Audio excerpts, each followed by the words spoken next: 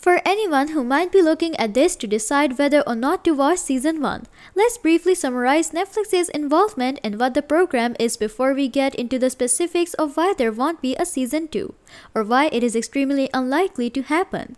The teen drama program featured a Midwest cheering squad that competed fiercely. It had a 10-episode run between December 2019 and March 2020, and was based on Megan Abbott's novel from 2012. Despite common misconceptions, Netflix was not a full co-producer of the program. Rather, they served as the worldwide distributor, which contributed to the show's success on Netflix worldwide. Since the program's December 30th edition on Netflix US, it has consistently ranked within the top 10, and as of January 5, 2021, it is at number 6. The second season of Dear Me. Will it return? It was revealed that USA Network will not be renewing the series a month after it ended.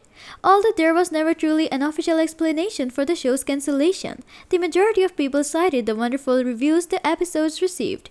According to THR, it was more of a hint that USA Network was shifting its attention to unscripted content. It received mostly positive evaluations. It is likely that Netflix has had the opportunity to bring the show back but decided against doing so.